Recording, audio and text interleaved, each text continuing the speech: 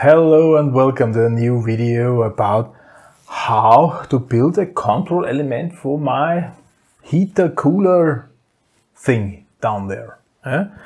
Last time made this so that we can enter some numbers.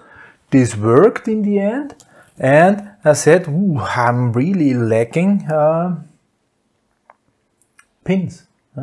So I need to, and I want to display something. I want to use my LCD display to display some values, because just because I'm entering, I need some display. I need some display, and I found this. I found this little device here. This is a interface. It's like the good old game, old times. So this has an I2C interface. This here, and this fits exactly, well actually this is just a piece where the serial communication is then translated into parallel communication. So I can control some in and output pins which is then connected by I2C bus, and somebody took the chance to use this chip here, which is performing this, to make a special version for LCD displays. So then there is also, it comes already with a potentiometer so that we can adjust the contrast. You can turn off or turn on or turn off the lightning, the backlighting. There's also a command for this. And there is even a library which can be used to use this instead of this LC liquid crystal library. It's called New Liquid Crystal. So actually, this would probably save quite an amount of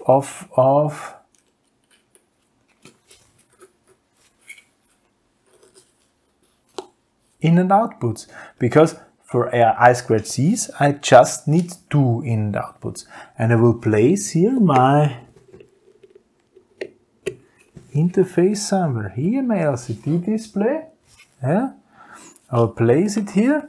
This one I will put to the other side so that we can see the input panel. Because my goal today will be that I am able to display some values there. Then I put in here this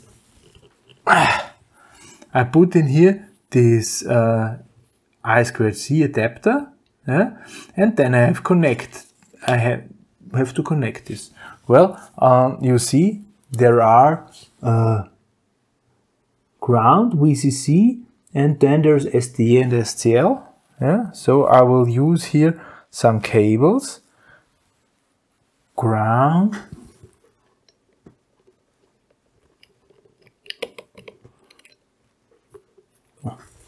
grab it, put it back. Works better for me. But not for you, right? And this video is for you. Her.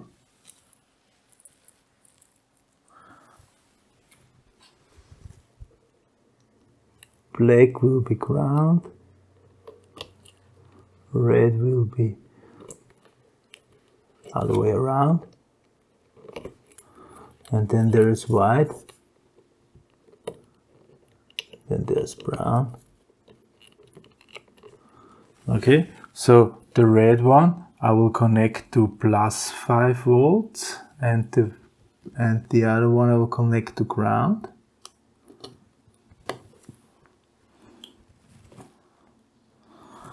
Go in there, and the I2C pins on my Arduino are this D4 and A4 and A5.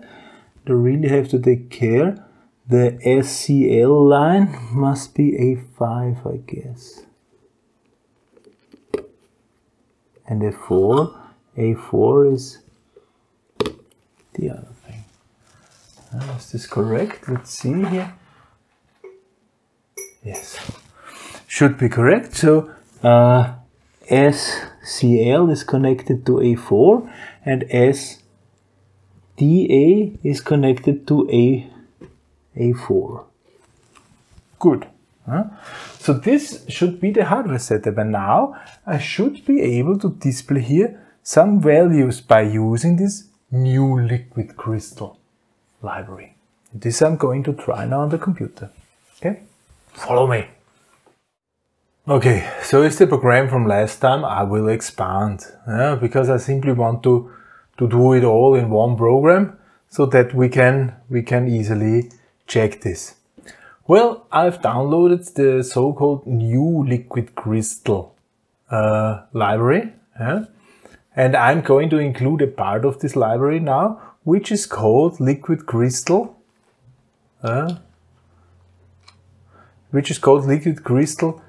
I2C, I2C.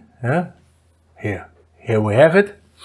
Right now, make it bigger again for us, that we can read it better.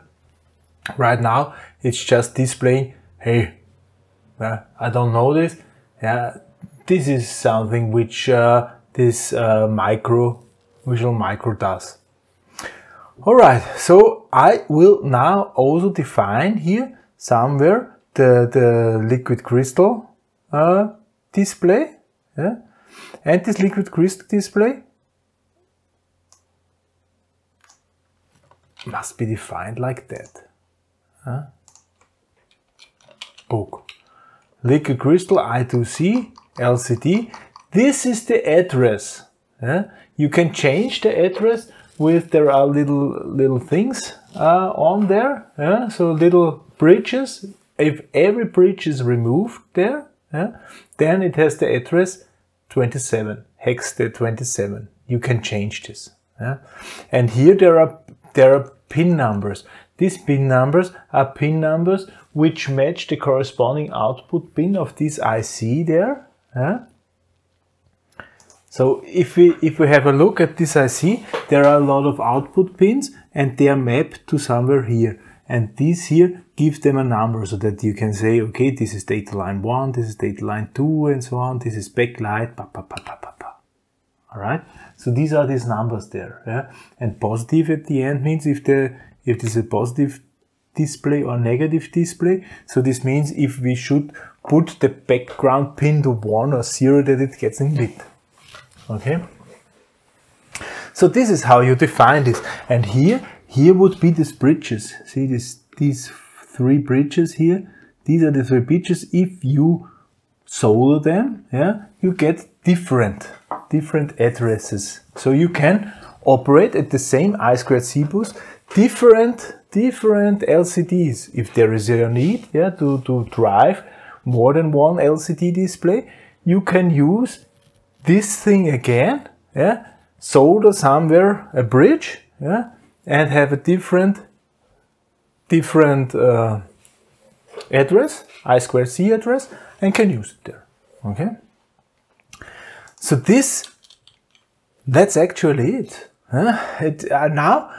Now, thanks to the person who wrote this library, I should be now able to treat this as normal LCD display. So in setup, I'm going to write LCD begin.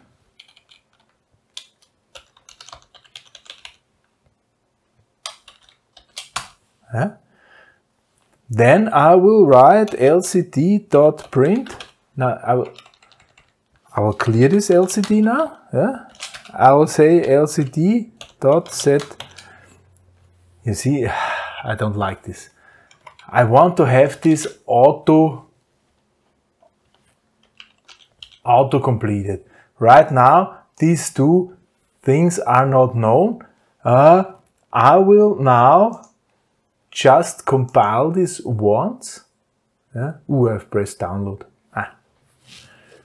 It will not be able to download because I will have to find the correct cable and plug it in. Let's see what it's doing. Ooh, it's lit. It's lit, look at that. It's lit. You can something is correct. At least plus and minus are correct. So I have this now.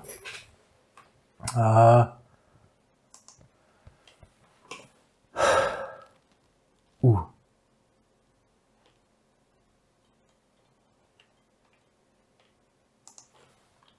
Remove this. This is exactly what I mean.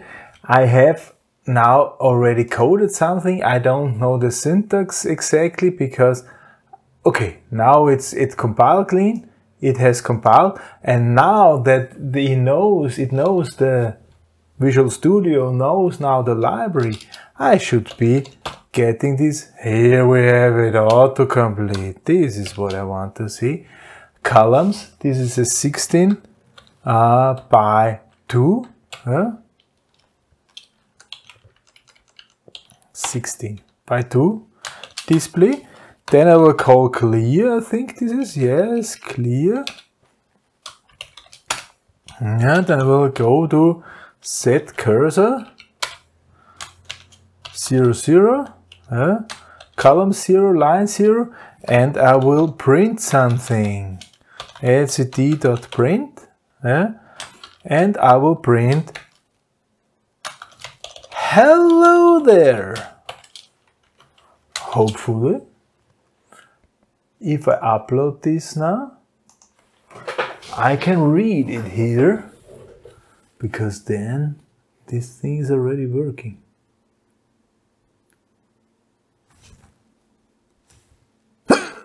Hello there!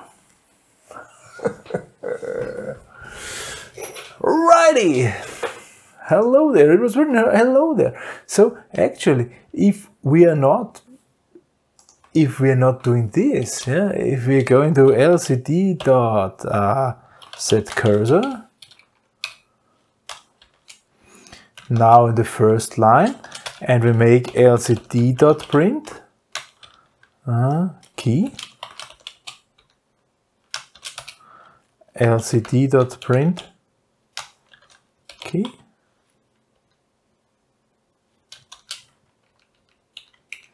and we don't put this out on.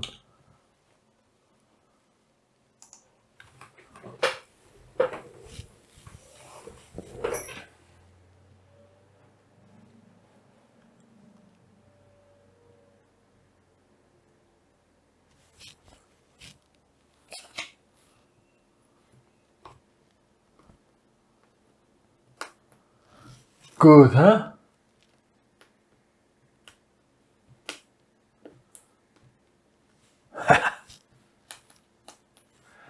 And I just realized I haven't shown you.